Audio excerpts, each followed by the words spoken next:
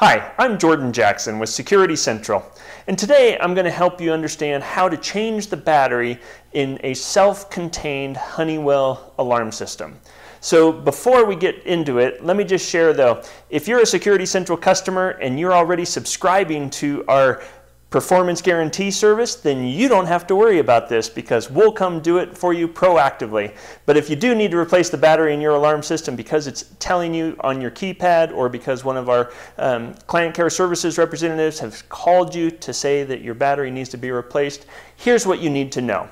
So the first thing you need to do is determine, do you have what's called a self-contained or all-in-one alarm system, in which case the keypad where you turn the system on and off also is the main brain of the system and has the backup battery built into this unit. The other type of system is a remote keypad with the main brain being located in a metal enclosure that's usually located in a basement area or a closet or something like that that's out of the way because it doesn't need to be accessed very often. But if you have an all-in-one self-contained system, a couple of the clues will be the size and appearance. The first thing being the depth of it. If it's more than an inch thick, there's a good chance that it's a self-contained unit because there's more electronics and a battery and that type of thing in the unit. If it's thinner, less than an inch thick, it's probably a remote keypad and does not have a battery built into it. So this is an example of a Honeywell Lynx system. It does have all the electronics and the battery built into it. And so we're going to talk about how to replace the battery in this unit, but other models such as the Lynx or the ProSeries are also similar to this one. So the first step will be notify Security Central or your alarm monitoring company, because when you open up the cover on this, it is going to generate a tamper signal, and that signal will be sent to your monitoring center. So to avoid any unnecessary phone calls or anything, give them a call, let them know that you'll be doing this so they can put your account on test for a little bit. Once that has been done, you'll want to go ahead and open up the main unit. There are two tabs on the top of the unit that need to be pressed to open it up. It's most helpful if you can use a small screwdriver to press on them, and you do need to press kind of hard to get them to release.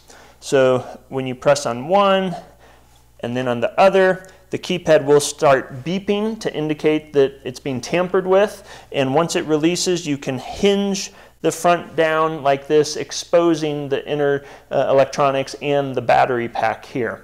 You can see the battery pack located here. There's a safety strap that holds it in place that you'll need to use a screwdriver to remove the screw that holds that strap in place. So you can then pull the battery pack out.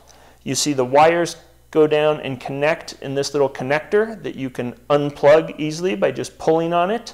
And that then frees that battery up that you can set it aside and get your new battery, plug it in. The plug only fits one way, so you will always be able to have proper polarity of red and black, and then place the battery in its holder there, put the safety strap over it, screw the screw back in to hold the strap in place, and once that's done, you can hinge the front cover back up and then give it a good firm push to snap it back into place. You will need to clear the display of the tamper, the cover tamper display, by simply arming and disarming the system one time. And at that point, it should be back to showing normal, and you'll have a fresh battery in there to support the system. Should you have a power outage, the system will continue to operate properly. So if you have any questions, feel free to contact us at Security Central, 303-721-0111 or securitycentralinc.com.